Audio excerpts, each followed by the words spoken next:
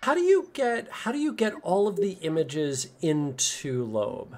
Yeah, so there's a couple different ways. So this is my extremely famous and extremely fabulous cheese data set, which I've used for at least 5 years for demos. It's very cheesy.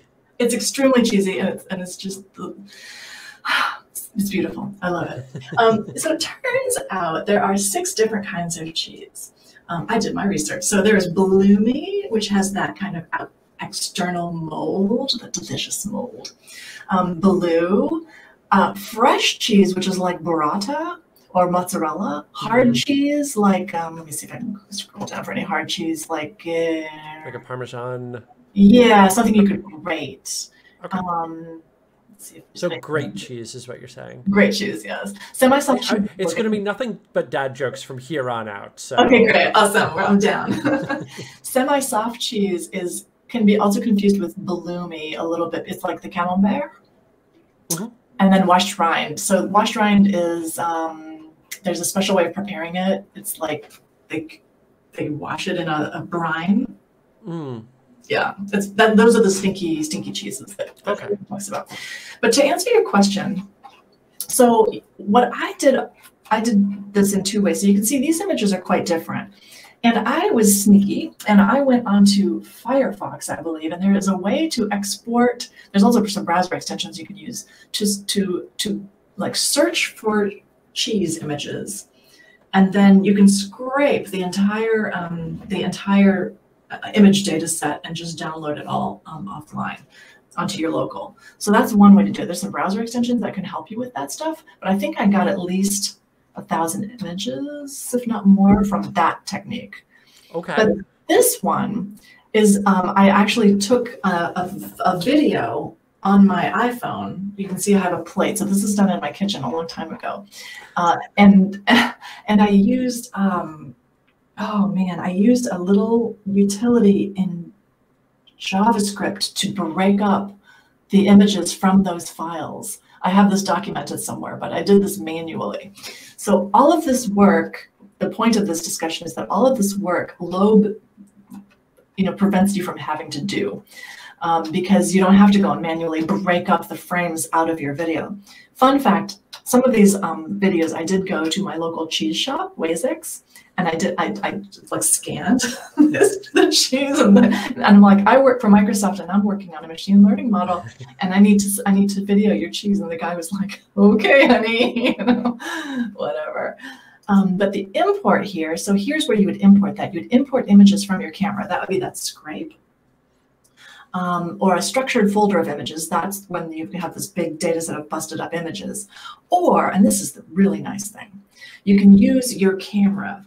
And I could take something like this, cheese, cheese, and start taping. And it would go down, and a whole bunch of, actually this camera, I would hold it down, sorry. Yeah, hold it down.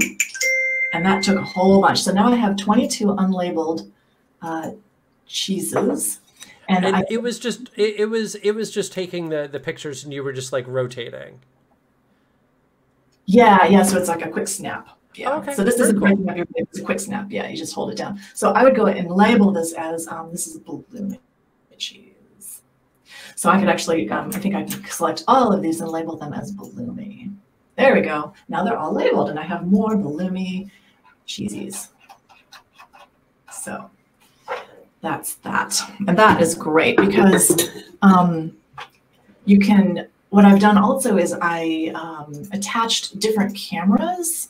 So this just came from my my own camera, but you could have a little external camera, and then you could, this is what I did for my lace making data set. You can just like go to your collection of lace and really do a good, image capture, nice and close. Because for lace making, no, stop training.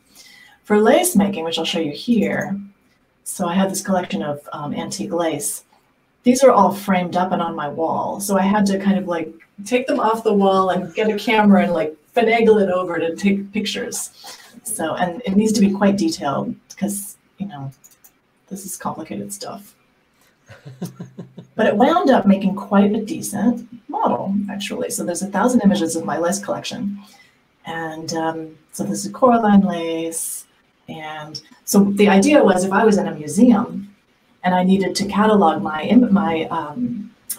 some of my collection, then I could take some images, and then it would help me categorize some of my other, images that I might not need to do manually. So image collection, categorization in museums is a huge amount of labor and cost. So these kind of processes using machine learning can actually help with that stuff. And that's really, really cool. I was talking to a museum of perfume bottles, which is cool. And I would have never guessed that there's a museum of perfume bottles. Yeah, they're amazing. And I showed them this and they're like, oh my gosh, what they needed to do is isolate each perfume bottle and then just, walk around and then categorize them. These are from Avon, and these are from Chanel, and these are from Gucci, or whatever, and then they can figure out, maybe they could get more granular. This is the 1997 bottle. This is the 2005. So really a lot. And then, the next time they get something added to the collection, they can just run it through the machine learning model and be cataloged and categorized.